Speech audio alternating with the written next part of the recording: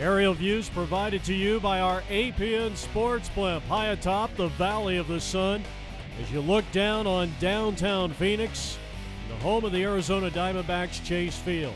Our national pastime is coming up next. It's the MSBL World Series.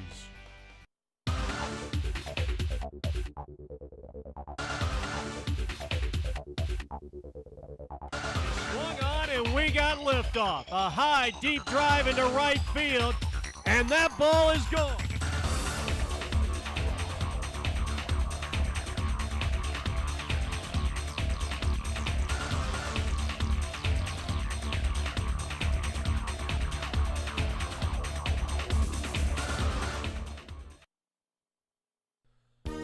The 20th Annual Men's Senior Baseball League's World Series is on the air, and today the Komox Canadians take on RIT Music out of Michigan. And we're from the winter home of the Anaheim Angels Tempe Diablo Stadium, renovated last year, beautiful facilities. And we'd like to welcome you into baseball here on APN Sports. My name is Jeff Lauer. You see the Canadians warming up down the left field line, and some of the star players, Steve Cochran, 21, and number 29, Keith Dolman.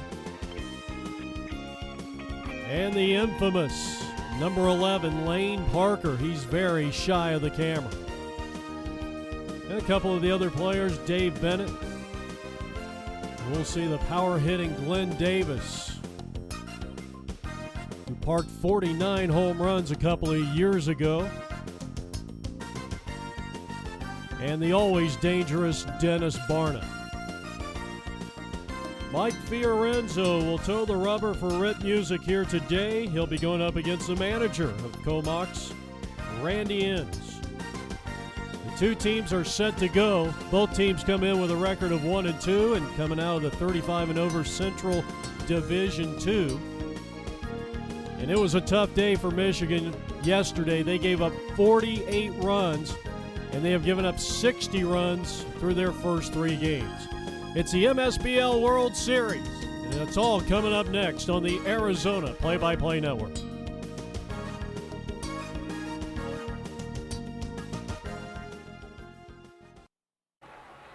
Final instructions being given to the Komox Canadians.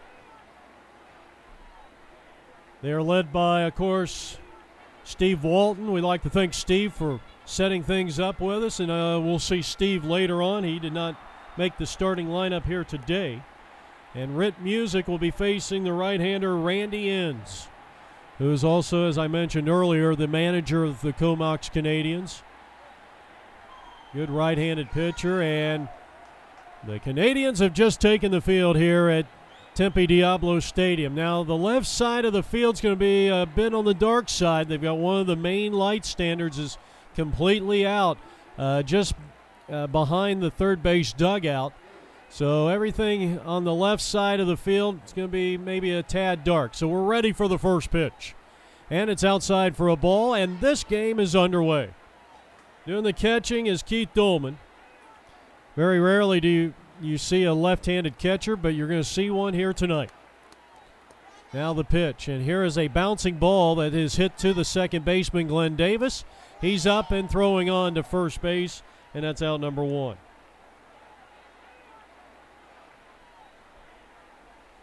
The first baseman is Dave Bennett. He gets a start. You get a look at Glenn Davis. So Colin Manon is retired. And here is Frank Zamarripa, and he rips one into left field, a base hit. First hit of the ball game. Second hitter of the contest. And so RIT Music out of the state of Michigan. And now the third place hitter and center fielder for RIT Music is Paul Militello. We'll be giving you some trivia questions throughout the contest. We're going to challenge your baseball knowledge as this game unfolds, and certainly a great night for baseball, maybe a little bit on the cool side. Game time temperature down around the, well, we were in the 70s today, but I would imagine down on the field you're probably looking at high 60s right now. Here's the pitch, and here's a ground ball to the shortstop. Took a bad hop, but he stays with it. And here's the throw to first, and he got his man. Outstanding job.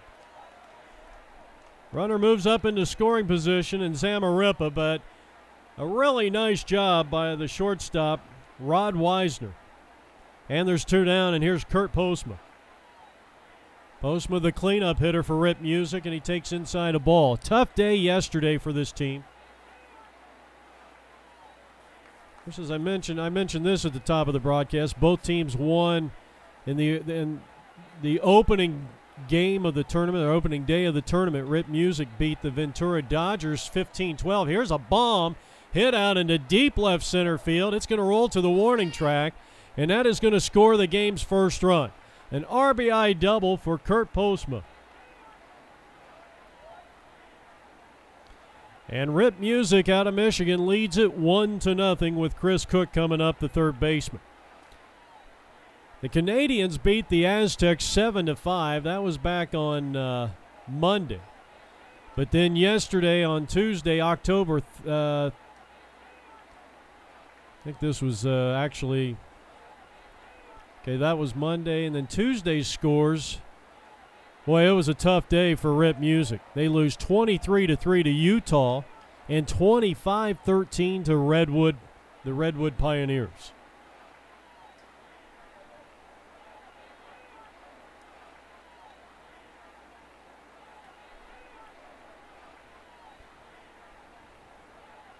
There's a swing and a miss, and the inning is over. Good pitch. As Inns gets the strikeout, he gives up 2 hits and a run. And at the end of a half an inning of play, it's Michigan 1. The Komox Canadians coming up.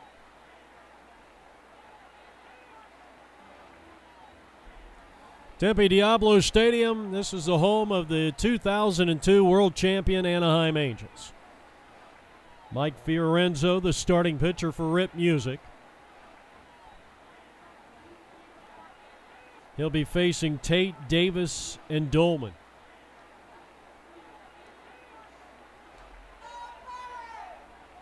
Good crowd here on hand. There is a lot of people who came in from our good friends from the north to attend today's game. And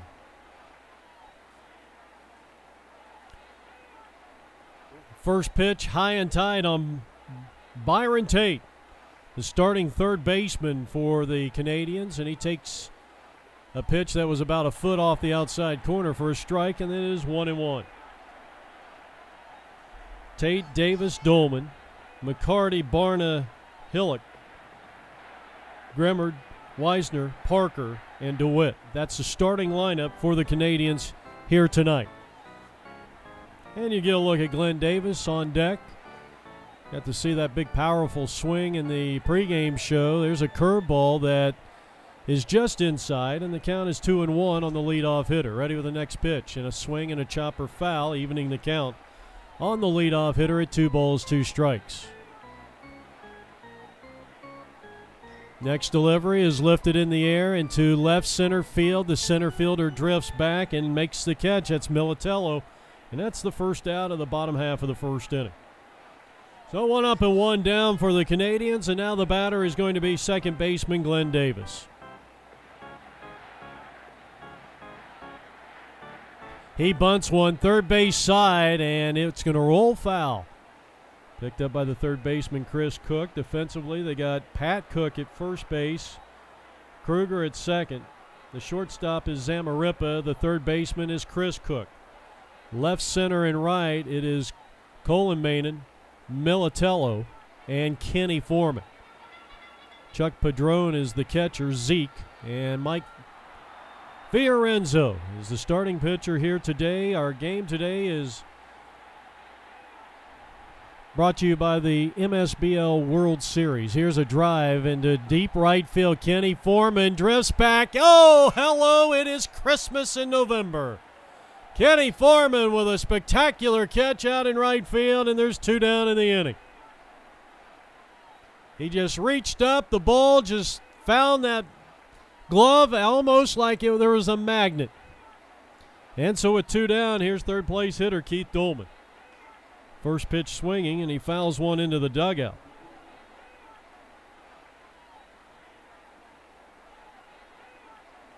Goldman, one of the top hitters on the field here tonight. Hits for average, drives in runs, scores a lot of runs, extra base hits, the whole package here. That's why he's in that third position.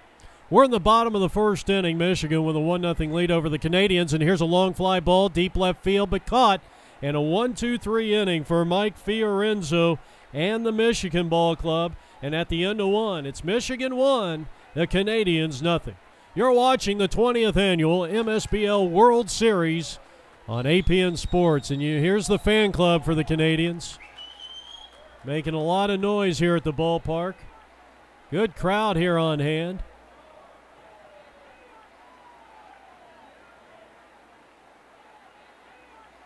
So we go to the top of the second inning. It will be 6-7.